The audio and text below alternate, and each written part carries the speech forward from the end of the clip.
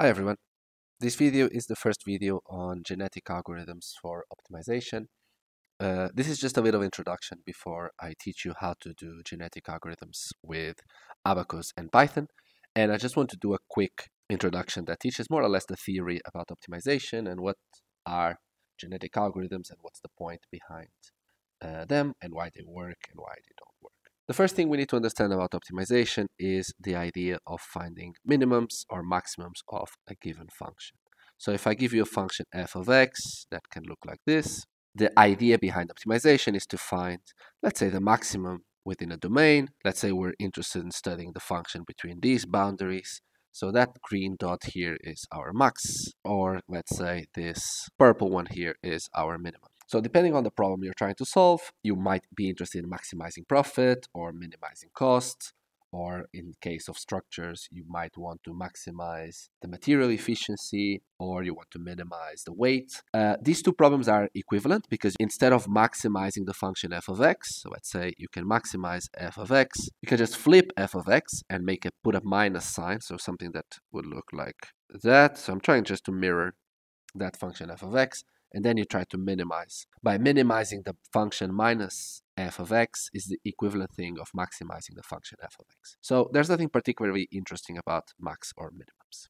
Now, the next thing I want you to understand is this simple function I draw here is a 1D function. So this is just one-dimensional function. But you need to start thinking about optimization in the context of 2D, 3D, and so on. So we can think about 8D. That's actually the problem we're going to solve.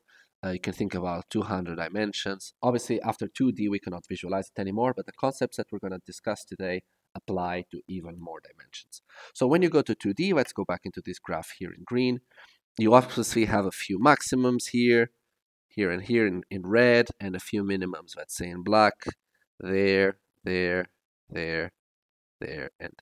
Okay, and again, the objective of optimization is to find these maximums or minimums of a function. Now, what I want to discuss with you before we even talk about genetic algorithms is two types of algorithms called gradient-based algorithms, and this is versus what we usually call stochastic methods. Now, gradient-based algorithms, and I want you to understand this with me. So imagine that you have a 2D plane, and now I'm going to try to represent this function that you see in green. I'm going to try to represent it in 2D.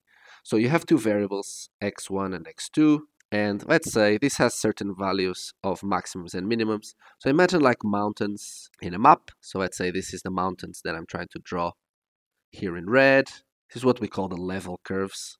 And obviously associated with each curve, there is a number that gives you the height of the mountain, of the function that you're trying to optimize.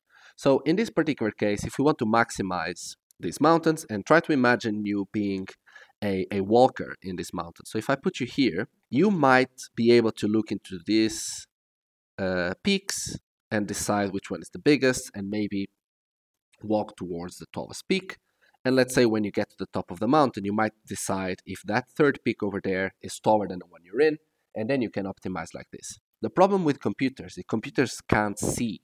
Imagine you're a blind person trying to find the highest peak. The only thing you can do is to feel the ground around you and decide by feeling with your feet that to increase your position, to increase your altitude, the best thing to do is to walk in that direction. Okay? And then you are going to be in another position, let's say there, and you can do the same thing again. Try to feel around which is the step that will increase your altitude and decide that you need to walk in that direction. Okay? So this is exactly how gradient-based algorithms work. You are in a certain position. Let's put it now here in green. And the only thing you can do is decide what is the step that increases your altitude the most. So what is the step that increases your gradient, that has the highest gradient? And then you decide, okay, this is the step I need to give. Then you repeat this again, and you repeat this again, and you reach the maximum like this. The problem with these algorithms is that if there is multiple maximums, so if let's write it here, if there is multiple maximums, the problem with gradient-based algorithms is they guarantee local optima. So gradient-based algorithms always work to find the highest mountain next to you, but you can never use them to find the global optimal. So the highest mountain in all the problem that you're trying to solve. So that's precisely the problem with gradient-based. They're super efficient, by the way. They're super fast. For some problems, they're brilliant. For the problems that I want to show you in these videos, they're not very good because you cannot study the entire domain. You have to study the domain one point at a time. And basically, you're always going to find the closest mountain next to you. You're never going to find the tallest mountain in the map, okay? And this leads us to the stochastic methods. So if we go very quickly here to Wikipedia for genetic algorithms, there's two words you need to keep in mind when we talk about these algorithms. The first one is this meta-heuristic. So you need to understand what the word heuristic means. And the other one is stochastic, which you might find somewhere here at the bottom. So if you go on Google and you Google the word stochastic, what you're going to find is it's basically random. So there is a little bit of randomness into this method. So if you go here to the word heuristic on Wikipedia, what you're finding is an heuristic technique is any approach of problem solving that employs a practical method that is not guaranteed to be optimal, perfect, or rational. So this is what is interesting about genetic algorithms. Their solution is not going to be perfect. It's not going to be that elegant solution that you might be used to learning in school or let's say in physics. Like Einstein's equation are not heuristic. They're perfect, they're rational, they have an underlying fundamental that is 100% appropriate to the problem you're solving. While genetic algorithms, even though they are rational in a way, they're not perfect. They're using a different technique to solve the problem that probably would require a more elegant solution, but because we don't know that elegant solution, we use an heuristic method that gives us a practical solution until we figure out a better method for it. And that's why this is such an interesting method to learn. So as you can see here, this next sentence is pretty important. Where finding an optimal solution is impossible or impractical, heuristic methods can be used to speed up the process or finding a satisfactory solution. So that's precisely what I was trying to say. Okay, so let's go back into stochastic methods. And here I might add the word heuristic. So we have these two words in mind. And now we're going to talk about the idea behind genetic algorithms. So I'm going to draw the map here again. And I want you to imagine the mountains that you see here on the left. I want you to imagine that they are hidden here.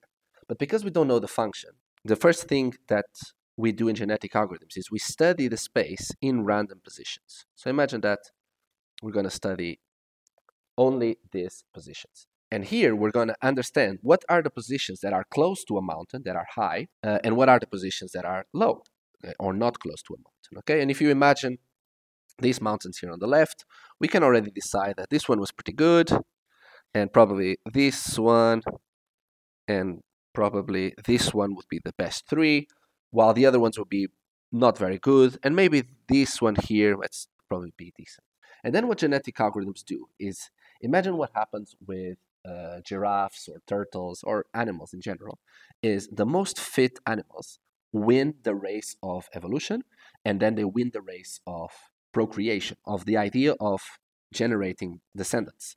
So if we try to make babies between these animals that we have here, we're going to end up with a new population of individuals that will surround the ones that we select, maybe with some ones that are going in opposite directions. And then we can repeat the process and again try to find which are the ones that are giving us the best values, which will be these three, maybe these ones here, and finally these ones here, right? Sorry, I'm using too many colors. But by using this iterative process, by doing these generations many, many times, we are going to achieve the maximum of our function without having to calculate gradients, which is very important when you don't know the function that you're trying to solve. Because this one is very nice because we can study the gradients. Like I can go here and say, what's the gradient here? Okay, the gradient is that one. If I want the minimum, I'll find that point over there. Or if I'm here and I say, what's the gradient? Is that one. So if I want to go the minimum, I need to go in this direction. But if I don't know the function and I don't know the gradients, these genetic algorithms can help us find a solution to our problem. Before I close this video, I just want to show you the cycle of genetic algorithms that I'm going to show you in other videos, but just for the sake of complete this introduction. So the idea is we start a new generation, we start a new population, and then we evaluate the individual. So that's where we look at all the points and figure out which ones are the best. This is what we call the fitness function. So we try to figure out how fit are these animals. Let's say in our case, there will be some positions of columns, but how fit are these individuals to solve the problem that we're trying to solve. And then we use selection methods to find the ones that are most fit. We make them reproduce, and then sometimes we add mutations so that we have a little bit of a mix. And finally, we get back into the new generation. And if you run this cycle a few times, you're going to reach the optimal solution through these methods. Now, if you go back to the definition of heuristics, remember that you don't guarantee that the best solution that you're going to find through these methods is indeed a optimum point, okay? You're going to be close to it, but you're not going to have the perfect value that gives you the minimum. While actually when you do gradient-based algorithms, if you run them a few times, very quickly you find precisely this minimum with as many decimal points as you need, okay? So if you need this with 6 decimal points, you're going to get it very quickly with gradient-based algorithms. With this ones, you're not going to get that. You're going to get a decent solution, but not a super precise one. Now, one last thing I want to talk about before we close this video. It's very important in genetic algorithm, is the idea of exploration versus exploitation. And here it's very important that you understand that we need a balance between these two, okay? The idea of a good genetic algorithm method is the one that balances these two things. And I want you just to give you with an example. So imagine that you arrive to a desert island and you don't know anything about the island. The only thing you know is that you landed, let's say, on a boat, you landed somewhere here and this point of the island. So you have two choices. The first thing you can do is explore the island. Maybe start walking in this direction, walk around, try to figure out what's going on the island. The second thing you need to decide is to exploit the resources you find in the island.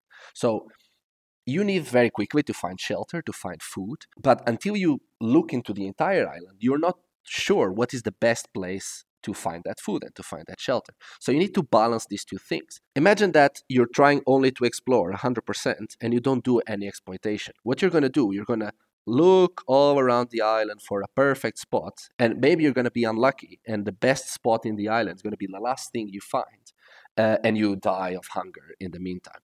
Well, if you do the opposite, if you do 100% exploitation and 0 exploration, what that means is you're only going to explore the place you landed, and you're not going to know what's in the island. You might be building a shelter, while if you probably walked a couple of kilometers in, you would find that there's a shelter already built, or there's a house there, and there's actually other people that live in the island, and you'll be safe. So what you want to do with genetic algorithms is a little bit of both. So you want to do, let's say, 50-50 or 80-20. It depends on the problem, how much you want to do of each.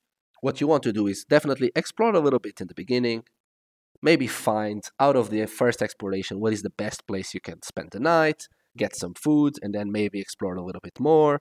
In a couple of days, right? In 5-6 days, if you're trying to survive in a desert island, probably you would get to know the entire island and find out that that point there is the best place, right? And that's the idea. So I want you to have this in mind every time we talk about genetic algorithms. You don't want to be blindly searching everywhere, but you don't want to stop in the place that you are and assume that every place else has worse conditions than the ones you have at the moment. So keep this in mind while we are going through the next videos, and I hope you enjoy the videos that were the example that we're going to do. Thank you for watching and have a nice day.